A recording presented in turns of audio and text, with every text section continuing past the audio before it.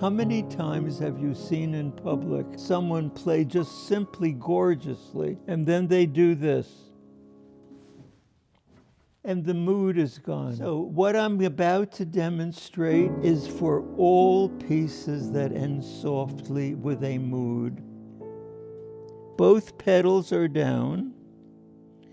All the keys are down.